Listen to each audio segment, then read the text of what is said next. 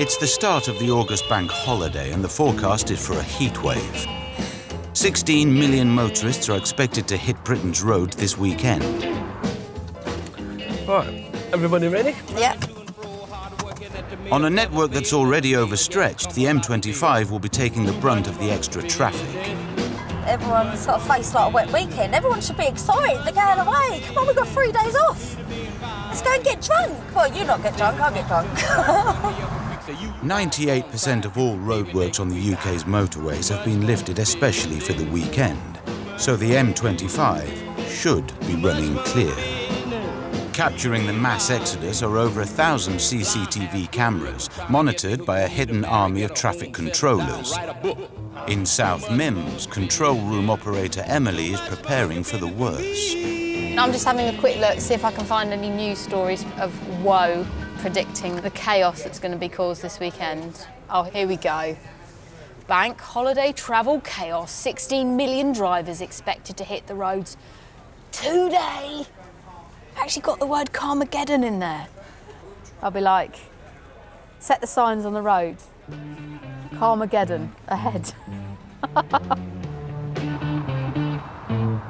While most of the country is off on their holidays, traffic officers Tim and Howard are just starting their shift.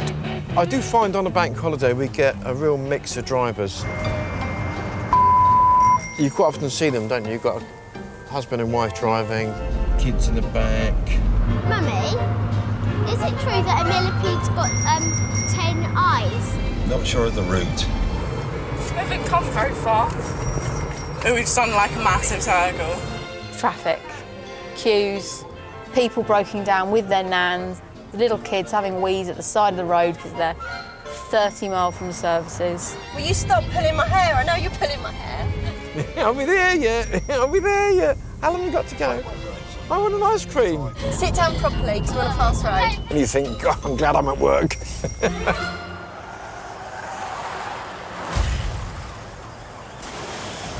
Oh, there's some flashing lights up there. Oh, God. Might have been an accident. Oh, don't say that. Sierra Tango 6868. It's just 2 hours into the big bank holiday getaway, and at Junction 18, Emily has her first big job of the day. We've got 5 vehicles into the central reservation of her. That's not good. That's not good. In heavy bank holiday traffic, a car has hit their brakes hard, causing 5 cars to pile up behind it. The accident has blocked the fast lane and tailbacks are already building up. In this case, we don't know if there'll be injuries or not. Almost half of all accidents on the M25 involve more than one vehicle.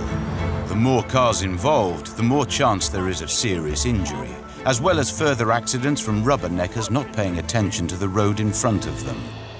Total 5 cars in collision, there's no casualties, no one trapped. These drivers have all had a lucky escape. What we're going to do, we've got 5 or 6 cars in here. We're going to see what we can drive over onto the high shoulder to try and get the motorway open as soon as possible. There's no injuries, which is great news. Therefore, there's no need to leave everything here from an evidence point of view, so we can get everything cleared over. 2 lanes are now blocked by the emergency services. Just 5 minutes since Tim and Howard's arrival, the traffic is already tailing back 3 junctions, 7 miles away. So Sierra Tango 68 are now on the scene.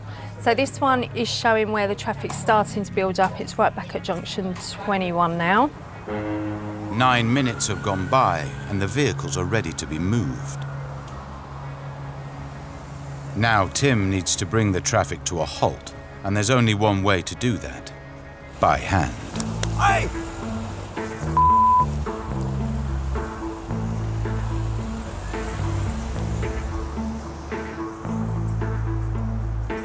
So far, so good. Right, I'm just going to throw that in there, mate. I'll sort it out in a minute. Yeah. All right.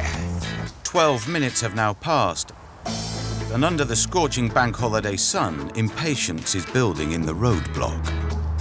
But Tim and Howard can't release it just yet. Every last bit of debris has to be swept away. In the end, it takes less than 20 minutes for Tim and Howard to clear the scene and reopen the motorway. Travelling home back to Newbury for bank holiday weekend. And then this happened. just sod's law that it's blinding sunlight and I'm ginger and I'm getting sunburned, so it's fine. 6-8's got the screen clear. All 4 lanes reopened. A cup of tea would be lovely at this stage.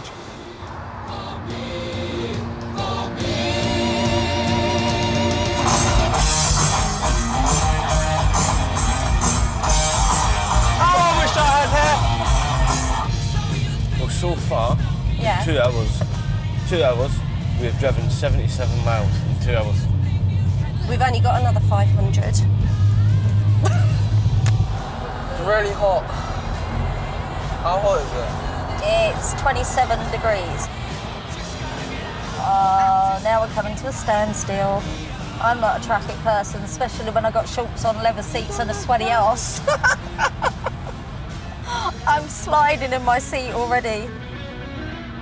But things are about to get much worse. 5-1, go ahead. Crushed under concrete and rubble, moments after hitting a footbridge. The driver of this lorry travelling along the M20 in Kent was lucky to walk away with his life.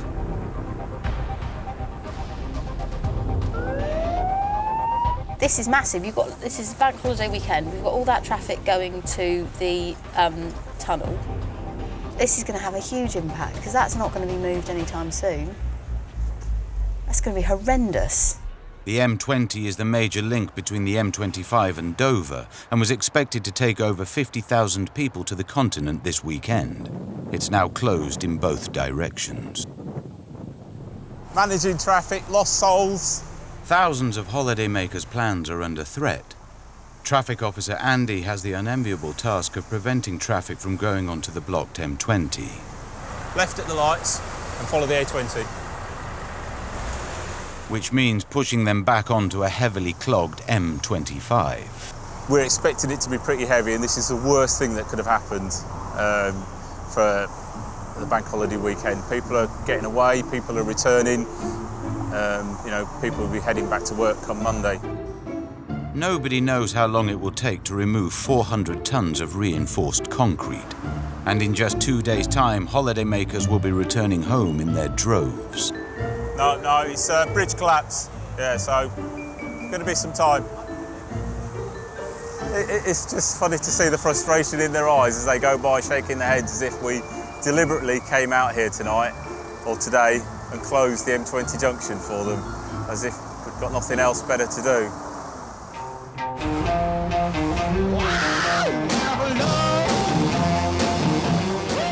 It's the August bank holiday weekend, but it's no picnic for motorists. A footbridge on the M20 has been hit by a truck, causing it to collapse, diverting thousands of extra vehicles onto an already congested M25 and bringing parts of the southeast to a standstill. Just to bring you up to speed now with this collision, lorry collided with a pedestrian bridge on the M20. Happened just after 12 o'clock today. Officers have told us that the bridge on the M20 had been hit by a lorry and the crash is being dealt with as a major incident. Now, travel disruption is said to be severe, with the motorway likely to be closed for some time. This is the footbridge. Obviously, they haven't updated Google Images. That's epic. I mean, not seen anything like this in the 8 years I've worked here, and I doubt I will again. And especially on a bank holiday weekend, that would have affected so many people trying to get on their holidays. Fortunately, the western side of the M25 is still flowing. Don't forget sun cream. Oh God, I forgot sun cream. I've got sun cream. I've got sun tanning oil as well. I've got tanning oil.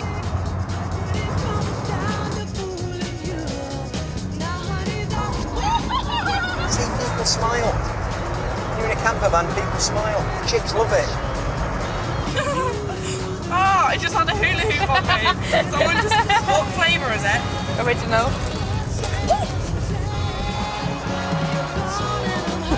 Near Heathrow, traffic officers Jerry and Lindy are expecting a busy shift. You know, it's always prepare for the worst and hope for the best. I think with bank holidays, you just can't predict it. Yeah, that's all received.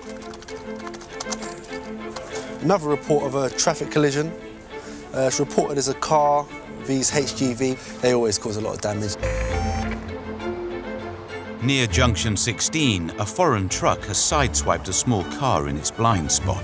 One casualty has been reported. A paramedic is on scene and working on somebody, so it could be something quite serious at this time. They've seen it on camera. They believe it looks quite serious. Car versus lorry always makes your heart sink. It always has the potential to be the worst case scenario. So it's coming up on the right now. I'll go ahead with this lot first. OK. Lindy and Jerry's first priority is to make the scene safe for the paramedics to work in. What's the situation? 34-year-old lady with neck injury in there, so to be honest, Have we got fire coming? I believe Trumpton's already been called, yes. Foreign lorry, they've changed lanes, they don't see them, they're on their blind side, they miss them completely. The passenger has had a lucky escape, and the driver appears to be okay, but the paramedics are taking no chances. Everything they're doing now is precautionary. She believes it's a muscular injury, but of course they're going to check anyway. I just want to set the lorry driver's mind at rest a little bit. He's still got a journey to do. Bless his heart, he was only on this motorway because the M20 was shut. He wouldn't have been here otherwise. The woman, she's okay. She's going to be okay. All right. Thank you very All much. right. Okay. Full concentration on your driving now, not on the lady. Okay, good man.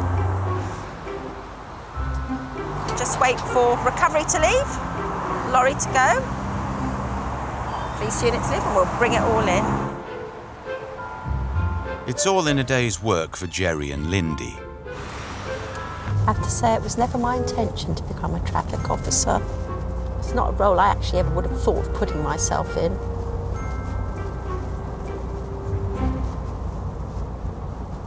But here I am. Still here. Back at Junction 4 of the M20, all the delayed traffic from yesterday has been turned around and sent on its way, leaving an army of engineers to try and figure out how to remove the 400 tons of bridge wreckage from the carriageway.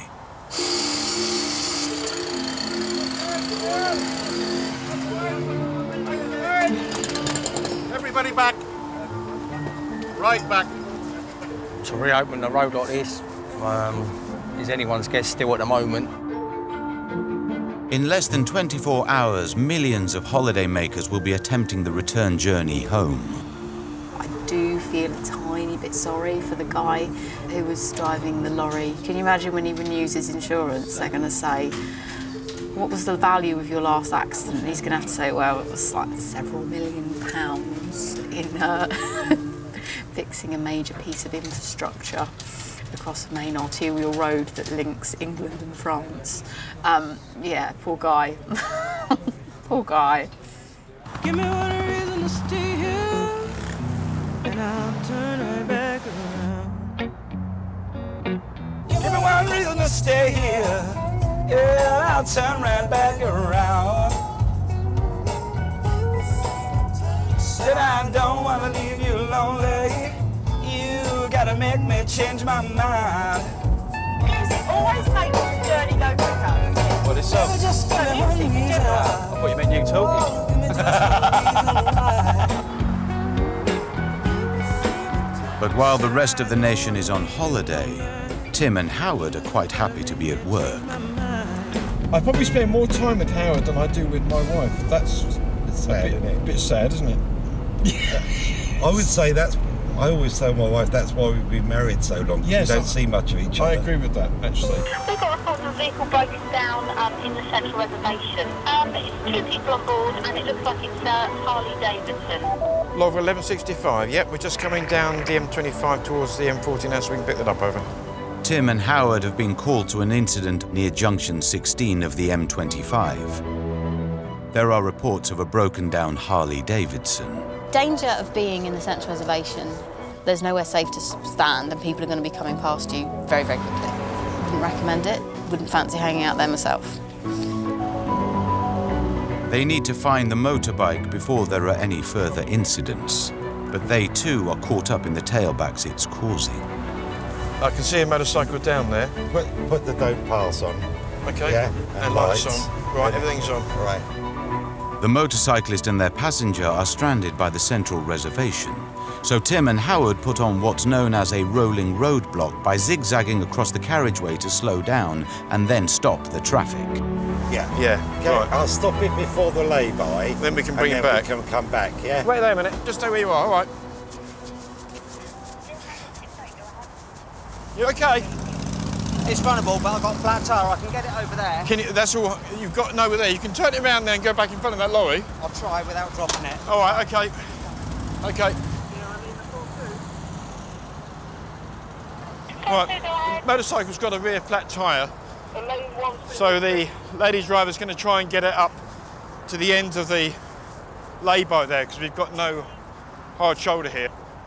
Very scary, very, very scary, because we had a back blowout. But it wasn't the right place to have one, because no one gives you a lot of leeway on movement. Everyone's fighting for pole position to get home.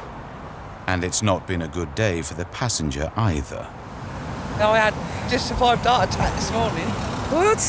Yeah. What happened? It was a very close call.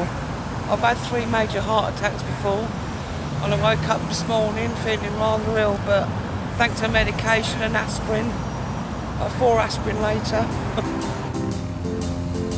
We're going to open the motorway.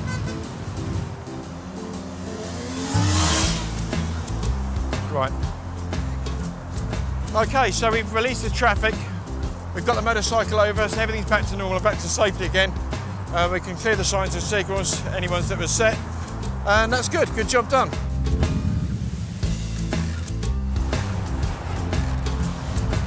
It's Sunday late afternoon and the bank holiday's nearing its end. It's been a nice bank holiday, hasn't it? It's been all right. It's been all right, hasn't it? So what actually happened in that M20 accident? A lorry hit the bridge. Hit the bridge? Yeah. Back at the M20, traffic officers, emergency services and contractors have been working round the clock to clear the bridge wreckage.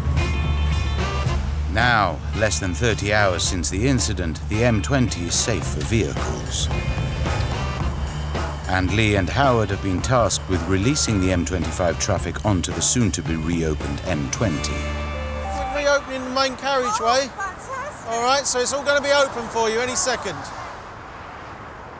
There's our signal that we're going to be making a move. All in. All aboard. Releasing the waiting traffic must be a carefully orchestrated operation. The patrol car starts to move the traffic off slowly, gathering pace to the legal speed limit until they release the roadblock. If we was just to release the cones and, yeah, there you go, it's all open now, it would probably be like wacky races and there would be further incidents. So you have to have some control. Thank you, is up. Phones are still on. Echo 25 has just released the traffic over. Lights are out, thank you, is up. Golf Echo 25. Yeah, rolling road's been released, all 4 lanes are running, we are state 2 over. There goes the traffic down towards the M20. Over the course of this weekend, over 5,000 incidents on the motorway have been dealt with. 400 tons of concrete have been cut up and disposed of, and over 1 million people have used the M25. Oh, done. Oh, I'm so hot. I need to get out. Most of them without incident. Whoa. Wow. Oh my God. Is that what he hit? Yeah. Bank holiday weekend loves to throw something up to surprise us, and it came up trumps. The M25 is very unpredictable. It's a victim of its own success, quite frankly. Go get some toast. This is Emily going on her break. She likes to make toast and marmite. She screwed up the M25. And she likes tea. And now she's going to go and make toast. Next time, who owns the road? You can't stop here. Go. Car or lorry? Everybody needs lorries. And there's loads of them. sounds like we've got injuries. Hello, mate. Are you injured? Drivers were both very lucky.